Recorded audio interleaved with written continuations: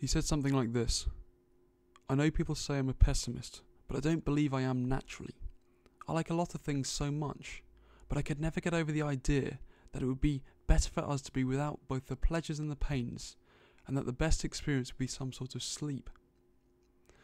I have always had a weakness for arguing with anybody, and this involves all that contemporary nihilism against which I was then in revolt.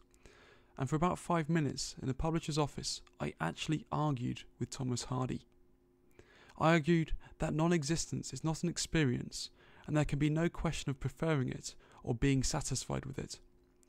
Honestly, if I had been quite simply a crude young man and nothing else, I should have thought his whole argument very superficial and even silly. But I did not think him either superficial or silly.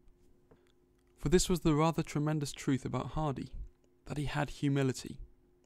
My friends who knew him better had confirmed my early impression.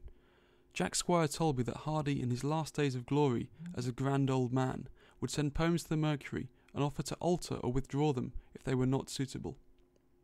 He defied the gods and dared the lightning and all the rest of it.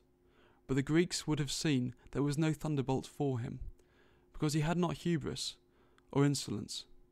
For what heaven hates is not impiety, but the pride of impiety. Hardy was blasphemous, and he was not proud, and it is pride that is a sin, and not blasphemy.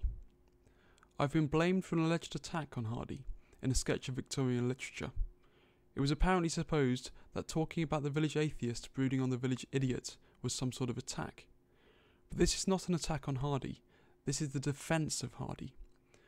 The whole case for him is that he had the sincerity and simplicity of the village atheist, that is, that he valued atheism as a truth and not a triumph.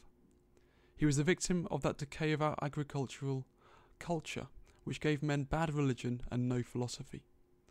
But he was right in saying, as he said essentially to me all those years ago, that he could enjoy things, including better philosophy or religion.